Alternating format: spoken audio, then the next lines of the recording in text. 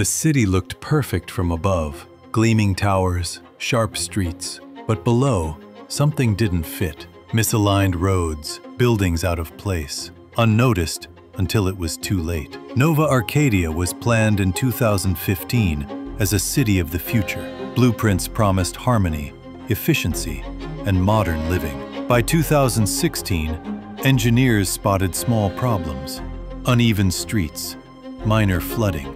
What seemed minor would soon disrupt daily life. When families moved in, the issues became clear. Traffic jams, water pooling, streets that didn't connect. Life became a daily struggle.